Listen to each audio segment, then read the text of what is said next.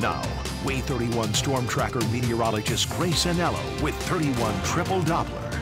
I'll admit, I've forgotten a payment or two, and they've charged me like 35 bucks. Forgot one payment in my whole entire life, and it was last week, and I cried. Oh my goodness. I called my mom. I was like, what am I going to do? She was like, you're going to call them and you're going to pay it so it stops accruing late fees. Exactly. Let's take care of that first, all right? Alrighty, well, no need to cry over today's weather, but we are still in a caution day on the threat tracker. Now, it's kind of a double whammy here. We still have a little bit of rain coming in the forecast. It's going to be spurts on again and off again as we head through the rest of the afternoon. And we do still have a level 1 out of 5 risk for severe weather, but my guess is it's just a matter of minutes before that gets expired. Tomorrow, it's yet another level 1 out of 5 risk, but this one in effect for a much longer portion of the day and affecting many, many more of us. Again, this green level 1 still in effect, but I would imagine by the time our newscast ends, that will probably be out of our way. 11:20 this morning, and on your 31 Triple Doppler, Monday's no longer looking half bad. A few pockets of rain in our southern counties and again in our far northern, but the vast majority of us are dry. We're still cloudy, but we're dry. Now, we're seeing a bright sky out there. The sun is trying to come through, but we're not seeing direct rolls of sunlight, nor will we for much of the rest of the day. You might see a couple pockets here and there, but for the most part, it's the cloud cover that's going to stick around.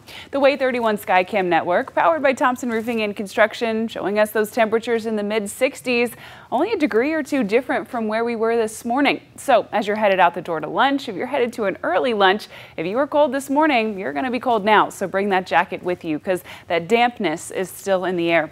1 or 2 spot showers will remain as we head through the rest of the day, but they no longer pose a threat for severe weather. Some isolated rain could be there for a few minutes. It will leave. Some more come back later, and then it's gone. All in all, I'd say you probably don't even need your rain jacket for the rest of the day. If you do choose to bring it, you certainly won't need it after lunch. Now on to tomorrow. That's a little bit bigger day. Now it's still a level 1 out of 5 risk for severe weather, but this one is for all of our counties in the Tennessee Valley, and it's with us for a much larger portion of the day. We'll see rain and storms starting from very first thing in the morning, and this is a brand new radar update just about 20 minutes ago. If you watched this morning, you know this looks very different. Rather than exclusively seeing rain and storms in the shoals, now at 8:30 in the morning when you're just getting to work tomorrow, we're seeing rain and storms all across the board.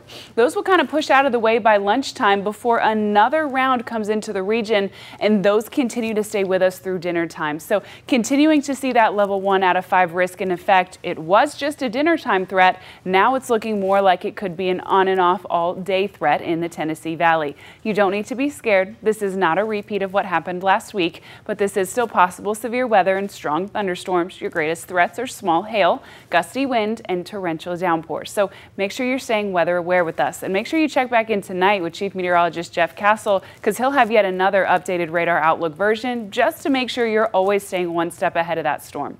Now, you don't need to water your garden today and tomorrow. You could on Wednesday, but you won't need to for the entire rest of the week. We're going to have a lot of rain chances. Not a full-on washout week, but rain on and off throughout the week. The good news is all that rain's really lowered our pollen count, and fingers crossed that it continues to do so as we get closer and closer to the end of the season.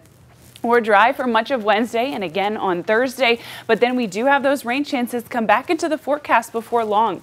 Friday looks to be something of a washout before Saturday we dry out just a little bit, and then Sunday brings the return of rain back to the Tennessee Valley. All right. Well, thank you so much. Thanks. And after the